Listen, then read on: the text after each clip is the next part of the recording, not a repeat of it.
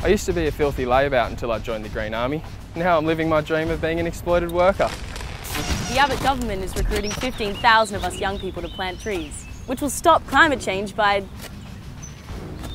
Wait, I don't think this is going to work. I make half the minimum wage. You can almost live off that. Cards declined. That's right. This isn't manual labour. It's a training program where you learn exactly what it's like to work for manual labour with less money. These low wages will undercut jobs like mine, meaning I get tomorrow off. And the next day. And forever. I'll get paid slightly more than I do sitting around doing nothing.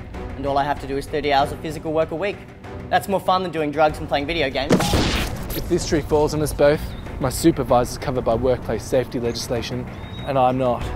The joke's on them though. Every moment I'm out here, I'm praying for death.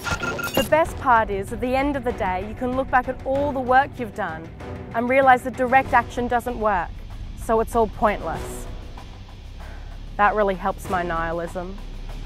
So go on, be all you can be. Be paid half of what you should be. Join the Green Army today.